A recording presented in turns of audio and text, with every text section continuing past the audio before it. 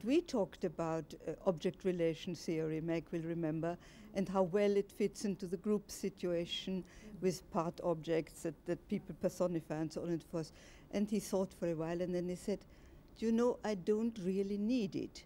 And we puzzled this out. What does that? He wouldn't ever explain properly what it meant. And then he said, well, it's all in the matrix. Once we have the concept of the matrix and the nodal points, we can dispense with all this. So I absolutely agree with you. He wanted a sort of unified theory. He didn't want bits and pieces from other theories. Other people have spoken about the first time that they met him. I can't say what the first time was I met him. It was as though I sort of crept in to his shining area through Malcolm Pines, who Malcolm asked me to share a room with him at the practice, and I was just starting in private practice as a psychoanalyst. And it so happened that gradually I got absorbed into this area. But Michael, for me, still is a guiding light. When I met Malcolm in 1948, I was dating a young man at that time that I married the same week in London called Schutzenberger, who was doing research on sociometry of Marino. And Michael make many links between Marino and his work in London in 1948. Telling a lot how much he has done role-playing in the army in his groups. So he did make the links.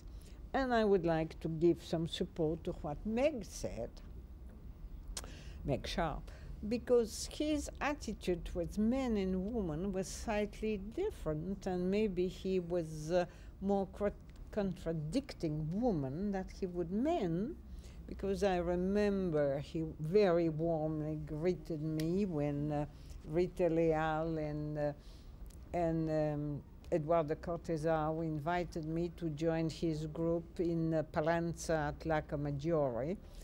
Very warmly. That was a very strange and amazingly happy experience of gracious living, having a seminar and a boat, eating, dancing, making music, diving together, and having theoretical seminars.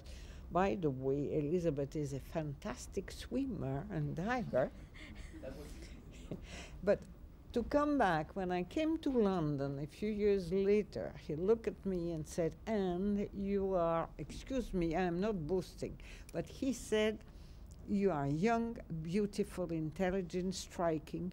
Forget it. If you want to be a group analyst and a good therapist, shadow yourself a lot." Yeah, shadow yourself a lot. And I thought it was a very, very good lesson, because you cannot be a group analyst or a therapist if you are, or if people think you are outstanding. So I started dressing myself in black, putting glasses, trying to shadow and shut up a lot for many years.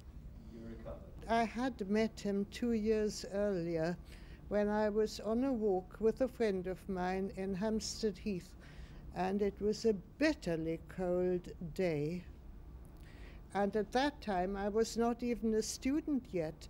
I think I had been to 1 or 2 meetings of the Group Analytics Society on Monday nights as a guest, somebody's guest. And then we encountered Dr. Foulkes and Mrs. Foulkes, and they came towards me, or us, and I was quite surprised that he recognized me. And he talked about a January workshop that he had attended, so full of enthusiasm. He never felt the cold. He went on talking for a long time. I'm still thinking about the idea, was he really arrogant, or was he terribly self-assured?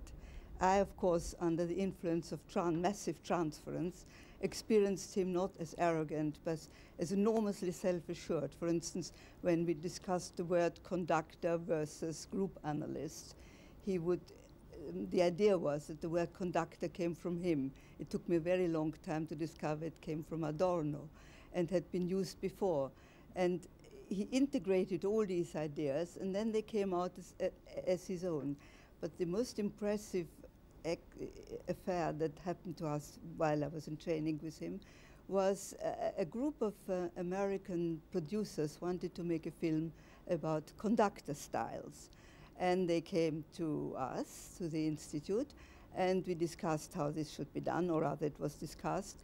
And the idea was that one wouldn't produce a proper group, because obviously one can't do that. But we, his supervision group or his theory group, would stage a group and hold a discussion. And this was done, and of course we were absolutely delighted to appear on film for the first time in our lives. And I dashed off to the hairdresser and bought another blouse and so on. And then we sat around and did this beautifully. We acted our heads off, actually. And he did not say one word. And this film, of course, never appeared because they didn't know what to do with him. They didn't understand that this was a style of conducting. But in fact, the whole thing worked terribly well. But I thought, now here is someone who really knows what he's doing. In the face of provocation, he holds to his view of saying, having minimal intervention. I remember quite well that I was rather disappointed. I had expected someone of brilliance, of charisma, of something shining, and I found a very humble, quiet, old grandfather who was sitting there almost a bit sleepy, drowsy. So he gave the impression sometimes, closing his eyes, that you never knew was he really listening or not. But then his attitude changed completely. When anything seemed to be tense or anything seemed to be blocking, he seemed to be quite awake. And then he started asking, and he wanted to know everything that was going up. And he didn't give in for before he really knew what was all about. He was asking again and again, what do you mean by that? What is your idea about it? I don't understand. Please, could you tell me something about this word or this concept? And he was asking and asking and asking till he had an idea of what it was all about. And then he sat back and he seemed to be in complete sort of feeling at ease and not having any need to chase anybody into his psychopathology, as he once time said. We as a group were chasing someone into his psychopathology, and we were very good at that, and we almost were on the point. And then he intervened and said, stop it, please, what are you doing? You are chasing him into his psychopathology. And it was really finding out what it was, what someone meant by it. He wanted to understand what it meant for him to be alive, to be human, and it was such a deep respect of what it meant to be human. And I remember when I told about this attitude of being almost asleep and then being very actively looking that someone is coming out with his ideas and his primal attitude, I told it to a friend of mine who was, how do you, gynecologue, I don't know what this is. Gynecologist. He said, well, this is the ideal attitude someone like us has to have, to be asleep as long as you're not needed, but not too much. You have to be present, to be there if you are needed, and to help that comes out what has to come out. And that was his primal attitude. And that was very, very impressive to find this sort of polarity between sitting back and being very attentive and very active in helping the ideas to come out. This looks very much like what we say in France. Never trust the deep sleep of a sleeping cat, or I might jump at you. And this is a Foulkes attitude. It's very much for me the example of free-floating attention of Freud. Just relax and then being really here and now. one of the things he taught to me was to always have revolving eyes, to look around everybody at the same time. And his student, Edouard de Cortezau, called it to have it as a revolving, how do you call it, in front of a harbor. Like a lighthouse. Lighthouse eyes. And I think this is a very important contribution. Not to look at the people who speak in a group, look at the people who listen and how they react, and then ask them to join in and explain more of the And how things did you there. feel when he was looking round? How did you feel about that? At the beginning, it was very strange because you were speaking and he was not looking at you. And then, I mean, not always, sometimes yes, sometimes no. And then it became a very important part of my training to understand that what is the interchange between people is as important as what is said. So what people react, how they react when they wanted to speak, how important it is for the group leader, the conductor, to see it and then branch it in.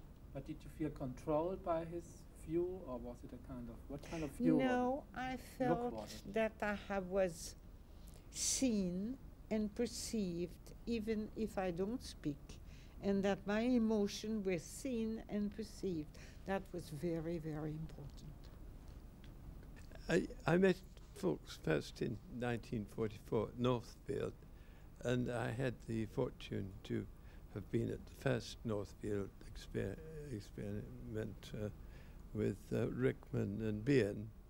Foulkes himself was very gentle, but he had an enormous electrifying charisma at that time. He was 44 and I was 17 years younger, I think. I found his personality absolutely riveting. He worked with you, he was puzzled, he was terribly curious. He had marvelous blue eyes. And what he did is spend a whole year, it's all been written up, by the way, in this book. In the end, we called it Phase B2. Phase B2 in Foulkes' career at Northfield was the most exciting of the lot when it was people. When I first met him, it was just before D-Day. Then I came back at the end of the campaign and joined again, and he was going towards the Phase B2. And his gentleness was to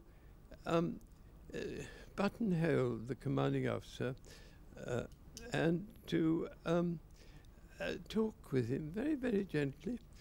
And after a whole year of doing this, he persuaded Rosie, Colonel Rosie, his name was, persuaded him to allow him in his spare time to have 8 people, soldiers, in their spare time to meet in a small group. And that was the beginning after about a year. Was this a mixed group, the first group? All men, soldiers. All men. Oh yeah, soldiers. Yeah, Yeah, but well, they were no, all- it's all interesting you say famous that and so because on, there yeah. were ATS girls, and the reason they were posted was because they had a huge cinema show when they were under the jurisdiction of being more anarchic. And they left the place very untidy with a lot of newspaper and a lot of, there were ATS girls there, a lot of unused, used condoms, you see. And that's, the War Office paid a lightning visit that very night, and they saw all this, and of course, I helped them pack, go next day.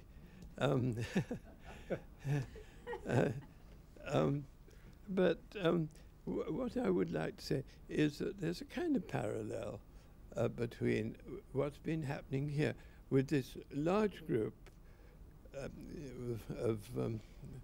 that Krieger has been convening, which was very like their large groups there. And then you might say there were smaller groups, which I call median groups, which was rather like the ward. Even though the ward was about 80, it was still treated in a different way from the large group. And he would sometimes try and improve the morale in a ward by having a ward meeting. But his real interest was the small group. He never got over, and I don't think the world got over, the time that happened in B2. He was so inspired. He used to rush around. He represented Northfield, so he himself, in his person, represented the whole of the hospital. At that time, there was not much ability for the hospital, as it were, to meet as a whole group. It never did anything like that, you see, though obviously Bryan was much more radical and attempted to do something of that sort. But after we were, after the war was over, Foulkes, I don't think, ever quite recovered the inspiration that he felt at Northfield. I don't think so. I first met Foulkes when I went as a trainee psychiatrist to the Maudsley, and I was posted to his firm in 1957, where, much to my surprise, because I thought that it would be a very organized, orderly and rigorous setup, I found it very relaxed, very comfortable, very easy. Just sit with the patient, it'll be all right. And I was very taken by the attentiveness and the respect that he showed to me as a very junior doctor, and his caring and gentle manner there. I gradually, over the years, was very appreciative of the enormous respect he always showed to me as a woman, because when I was doing medicine in those days, women weren't so much respected. It was very much a minority group. And I'm surprised that some women had different experiences, because I always came to the conclusion that he must be very positive towards women generally. I certainly felt this myself. He was my boss in the department, he was my supervisor, he was my theory teacher, he was my analyst, which was crazy. You'd never do that nowadays. And in all those contexts, I felt this same sense. Although, of course, in some he was more talkative than in others. And certainly in the therapy group he was very quiet, very attentive, and even with his eyes closed you knew that there was nothing that was escaping him. Do you think that this disturbed your transference and Pardon? working? Did this disturb your transference working through?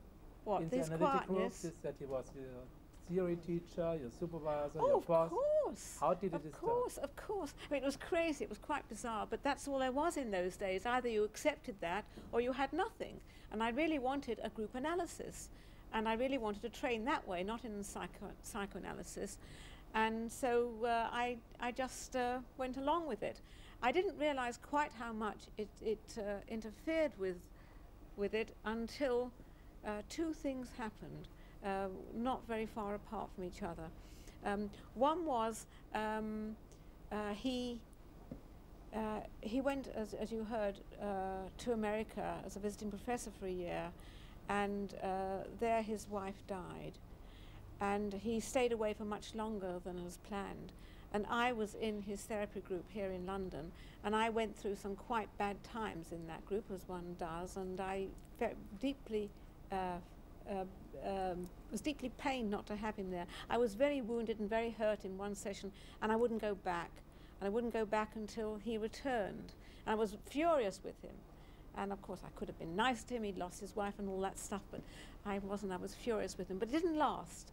The fury dissipated after about 2 weeks, that's all. And I never was able to feel a negative transference to him in those days. Not till after I had a baby and I left the Maudsley and stopped working and I was no longer having any particular connection with him. And about a year after that, I was able to really get into the negative transference. And how did you deal with negative transference in the group? The only time he didn't deal with it was very well, I think, was after his wife died. And that's not surprising, because, you know, it was difficult for him as well as difficult for me. But subsequently, when I did it in a more settled setting, it was fine. You know, he accepted it and didn't make any fuss about it. There was one occasion that sticks particularly in my mind, not to do with his negative transference, but to do with my disgusting behaviour. And I mentioned this at one of the sessions here, which is what reminded me of it now. And I think it's worth recording, because it's not published. I was in a group in the days when he was still my god and couldn't be anything else, stuck on a pedestal. And I got absolutely furious as one of the other women patients there, also a psychiatrist. And I was totally unreasonable, absolutely obnoxious, violently angry. And, you know, it's all quite irrational. And I was terrible to this woman. I threw my handbag at her and I was absolutely frightful to her. And she was terrified. And after a bit, I sort of ran out of steam, I suppose, and calmed down a bit. And then in that quiet moment, this very quiet, calm voice said, "I wonder if you can tell us who you were talking to?" I felt that he was never particularly comfortable with the negative transference. He could accept it, but he could never really see why it had to be there, you know? He was a bit puzzled by it. He thought that it could always be worked through and understood. So in that sense, I don't think he contributed much to deepening the negative transference. That was my experience both in my own analysis and when we were in that group together, you know, later on, when there was someone, you know, who was very difficult in the group. And he was always puzzled. He always thought it could be worked through. And it would engage him. He'd get interested and be trying really to get the person to give up the negative transference. So I thought there was an area of difficulty he had over that. But to go back to the Maudsley, which is where I first met him, in what I think was a rather mutually delinquent phase, because I was looking for a training analyst, and I was put in touch with him as a training analyst for the Anna Freud group, for the B group. And he didn't have time available at 22 Upper Wimpole Street. So he suggested to me we ought to start in the Maudsley, which I thought was a very peculiar thing to do. So I used to come into his room, lie down on his couch, and I was very worried that people might open the door and look in and what was going on here. And I had some suspicions as whether he was doing this in NHS time or not, you know, which was difficult to articulate. And I'm sure it wasn't, but still, it was a difficult situation. Yes, yes. You probably brought him. You used to drive him. Not there. Yes. When was that? Well, that was in the mid-1950s, early 1950s. And then I moved to Upper Wimpole Street. But working on his firm in the outpatients, what was impressive was that it was a very well-organized firm. A large number of patients coming for outpatient psychotherapy. I don't even remember there was a board with all the names of all the patients on it. And it was carefully classified as to when people came, when they changed group, and so on. And he used to run a group supervision seminar in one of the rooms in the outpatient department, and sometimes there would be 10, 12 registrars there. I remember Bruce Sloan being there, Eduardo Caltazao, you were there as well, large number of people, and it was a free-floating discussion in which he was fairly quiet, but had an authority about him. And he, as I said, ran a well-organized group department.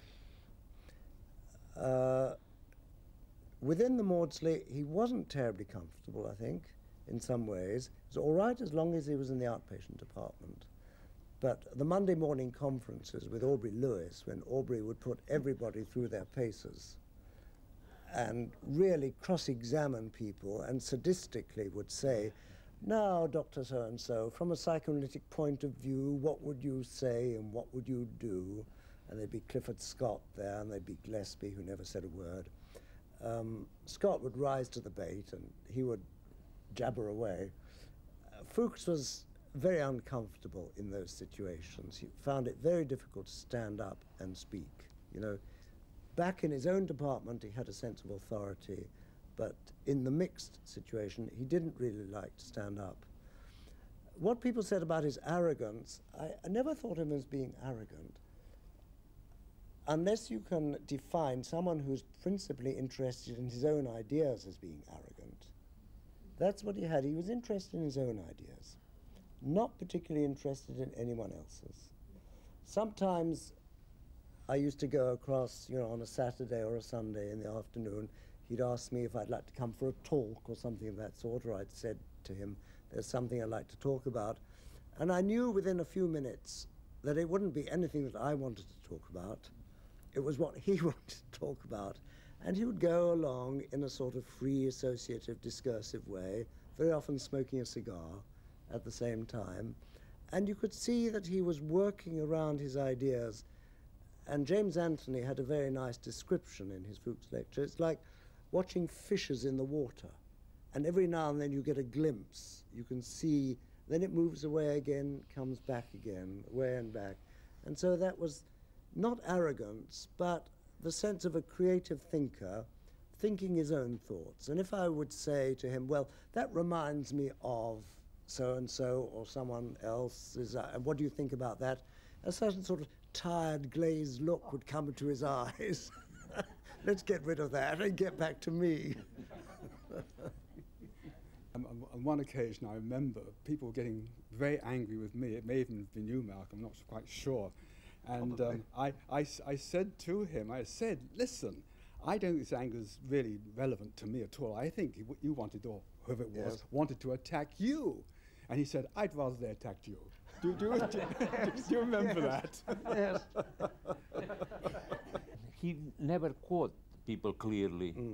And many times his ideas, he would make other people's ideas his ideas, but then were his ideas. Yes.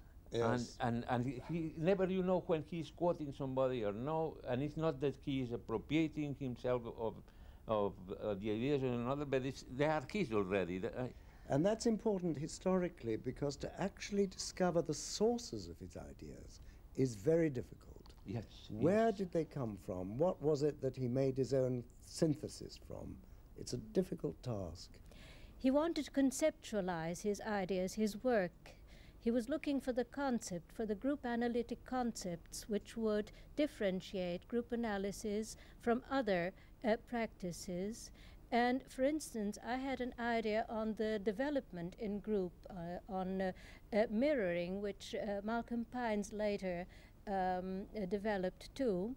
And he was very attentive to this idea of mine because it gave him a way of understanding better his concept. So my experience is that he was looking for something, that he was always asking questions in relation to his way of doing things and trying to differentiate it.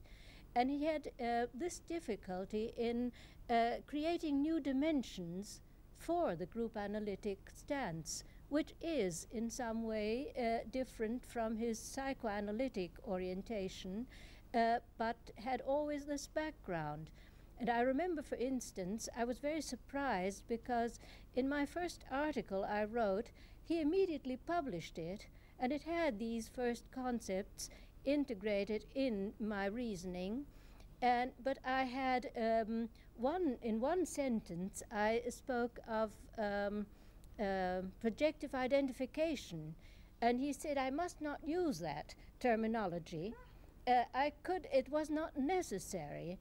I could use projection and identification, but not projective identification, that concept was not needed for the purpose. Why not? What? He didn't say why. I changed my naming of the process I was trying to describe, and I tried to penetrate better the concept of mirroring. And I went on from there till today. He didn't like the Kleinian concept. He wasn't familiar with, this was 63 or 4, something like that. His relationship with Bean was always very respectful but very distant. And he just didn't think those ideas fitted. And when he was put against the wall with a conceptual framework, then he became very sure of himself. I never thought of it as arrogant. I always felt it was a way of trying to straighten out his way of thinking it. He felt I had been too Bionian. I'd used the theories of Bion with basic assumption theory and so forth. And he didn't like that. And he invited Marianne, my wife, and I to dinner. And that was the summons, an invitation to dinner, but it was really a summons. Yes, yes. Yeah. And Elizabeth made a delicious dinner. And as we finished, I think that he and I he insisted we withdrew to the sitting room, leaving Elizabeth and Marianne in the kitchen, in the dining room kitchen. And he sat me down in a chair opposite him, and he placed by my side a bottle of Hein antique cognac, one of the finest cognacs there is, a full bottle, I remember it. And he began to talk. And he insisted that there was no need to introduce Bion or Bion's theories, and that everything could have been explained in group analytic theory alone. And I believe that we talked for 3 hours, very late. And we could not find the common ground. And in the end, he said to me, well, if we really cannot agree, then we must be prepared to change the group analytic theory. And that was the time when I felt personally most close to him. He really seemed quite open to the possibility of modifying the theory if required. He never did, but well, I never did either. We just sort of separated them. He did have this idea that group analysis should be the comprehensive theory, that everything should be under that umbrella. I know he felt the same about systems theory. I remember him having a long conversation with Helen Durkin. Why do you need systems theory? It's all in group analysis. I mean, that was his baby, of course. Once he was talking about Bion, it was the only time I saw him really becoming angry. He said, this is rather a fascistic idea. He said that the individual is as much as he can do and can mean and be for the communion. This is a fascistic idea. So he really was angry in talking about Bion. So I think... You used the word fascistic? Yes. Yes. Because Raymond was on the top echelon of the psychoanalysis at this point, he told me that it was an option between him or Bion for running in the Tavistock, and was Raymond who got the job for Bion. I don't know if it's historically true. I heard the same story. Yes, well, I think Elizabeth has said that Rickman, in the end, apologized, I think, to Michael when Rickman was in his last years and so on, that he apologized to Michael for having blocked him. But I remember him talking to me about what it was like when he came from Germany. Said Ernest Jones was very kind to him and used to spend a lot of time with Jones. He used to sit on some of his consultations. That he felt that was his introduction to psychoanalysis in England. And I think we shouldn't forget that he gave his paper in, was it 37 on introjection, 36 or 37, which was his introduction to the Psychoanalytic Society, because he became a training analyst for Anna Freud. And he did this paper on introjection, published when his name was still spelled F-U-C-H-S. So some people don't actually realize that the paper on introjection is by SH Foulkes, although it's in the collected papers. And it was his challenge, in a way, to the Kleinian group, because they were all concerned, and he felt over-concerned with projection. And so he strung together a lot of the ideas about introjection and his own ideas, and I think that's an important thing to remember, so that his opposition to the concept of projective identification, was part of that same ongoing argument. Yeah.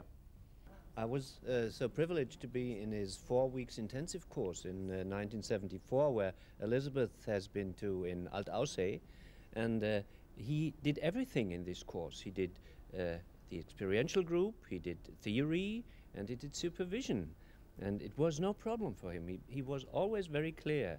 But when we came to points where he thought that was not very important for the moment, he said, we come to it. And this became